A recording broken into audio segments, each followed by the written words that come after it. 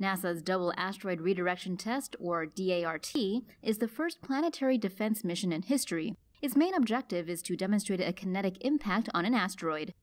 According to NASA, DART's target is a 150-meter moonlet called Didymos B, a small satellite orbiting a larger near-Earth asteroid called Didymos. The asteroid binary is located roughly 11 million kilometers from Earth. The spacecraft will be guided by an onboard camera and an autonomous real-time navigation system. DART will crash against the moonlet at a speed of roughly 6 kilometers per second. Its objective is to change the speed and direction of the incoming object.